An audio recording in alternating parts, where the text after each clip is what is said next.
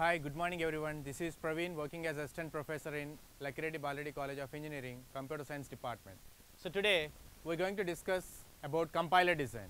So in compiler design we will discuss what compiler is,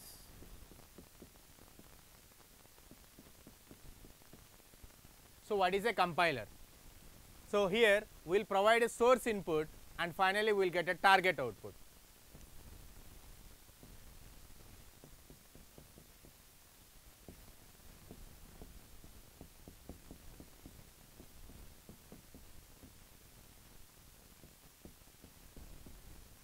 So source input is provided to a compiler and we will get a target output. So this compiler is also called as a translator, which translates into human understandable format.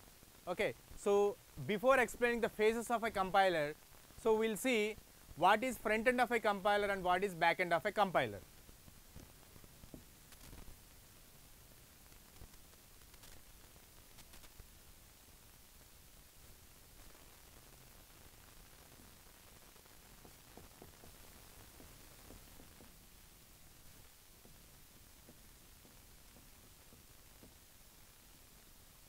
So what is front end of a compiler and what is back end of a compiler? So this is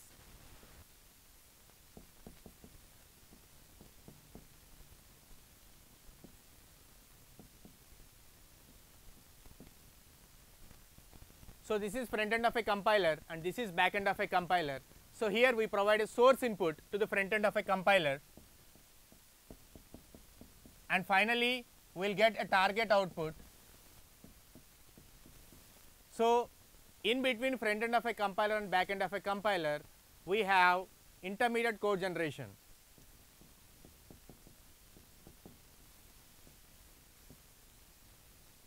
So now what is front end of a compiler? So here front end of a compiler can also be called as analysis phase and back end of a compiler is also called as synthesis phase.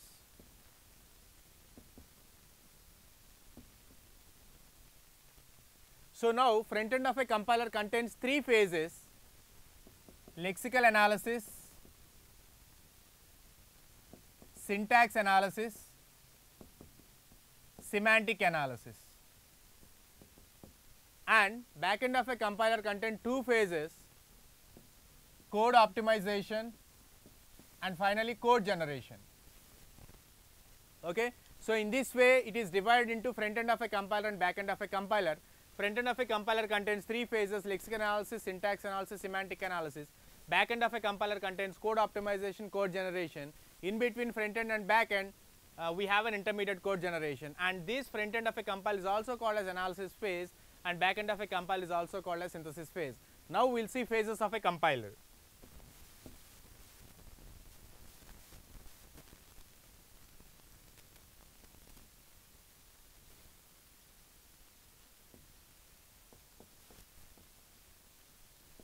Okay. So first we will provide source input.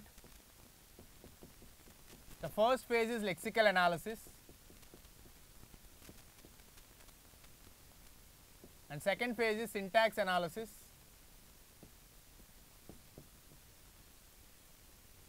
and third phase is semantic analysis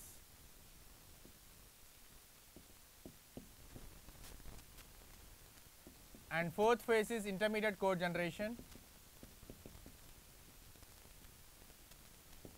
and code optimization and code generation, and finally we will get target output. Okay. So first we will provide a source input and finally we will get a target output. In between we have six phases: lexical analysis, syntax analysis, semantic analysis, intermediate code generation, code optimization, code generation. So along with these phases we have error control and we also have symbol table management. So it is common for all the phases.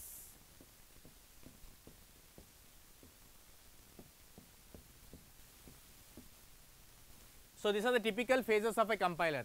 So first we will see what lexical analysis is. So lexical analysis we divide into group of the source input is divided into group of tokens. So let's take an example here.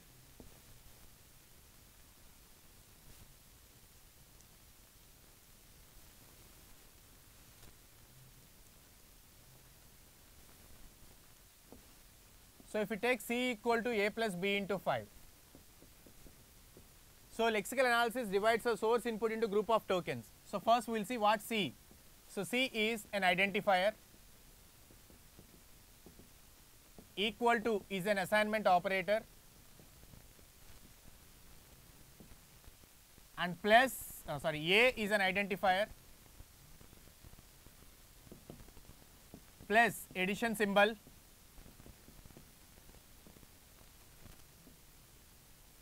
B identifier,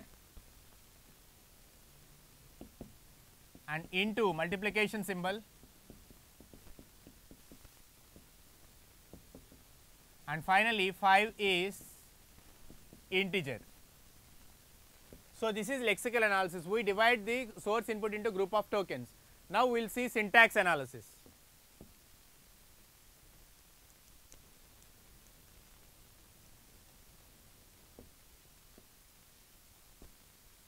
So syntax analysis, we draw a syntax tree, or we call it as a parse tree. So here we mainly depend upon L value and R value. So L value is left value, R value is right value. So C equal to A plus B into 5. So here equal to is a root, so equal to becomes root, and L value is C and R value is A plus B into 5. Now in this, plus will become root and L value is small a and R value is B into 5. In B into 5, star is root and the L value is B and R value is 5. So this is a typical syntax tree or a parse tree for the given input we have taken. Okay. And what is the problem in this syntax tree? Okay. So coming next one is semantic analysis. So in semantic analysis, everything which we draw should have a meaning. So here we are saying that equal is an assignment operator, C is an identifier, plus is an addition symbol, A is an identifier, star is a multiplication symbol, B is an identifier, that's okay. So coming to 5, here we need to say that whether what is 5, whether it is an integer, whether it is a floating point number. If I say 5, it can be integer. So 5 can also be written as 5.0. 5.0 will become a floating point. So here we should specify, it should have a perfect meaning. So here int to float of 5. So int to float of 5. Okay. So here this is called semantic analysis. Now the next one is intermediate code generation. So intermediate code generation is here we will take some intermediate statements, like if I say T1, so T1 equal to 5, T2 equal to T1 into B, T3 equal to A plus T2, and finally C equal to T3. So here we will take some intermediate statements and we will construct a intermediate code generation. And what is code optimization? So code optimization is to reduce the number of lines of code. So here next is code optimization.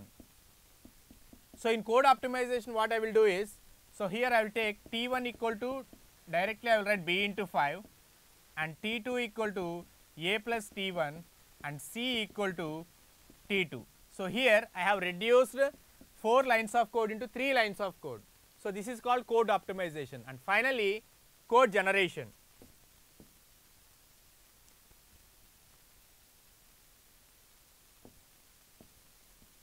And in code generation, here we will take instructions. Okay.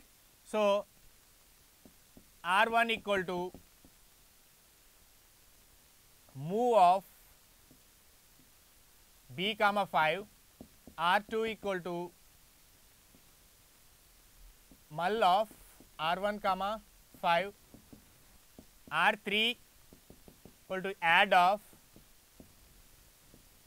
A comma R2, and finally move of C comma R3. So in this way, in code generation we will consider different instructions. Okay.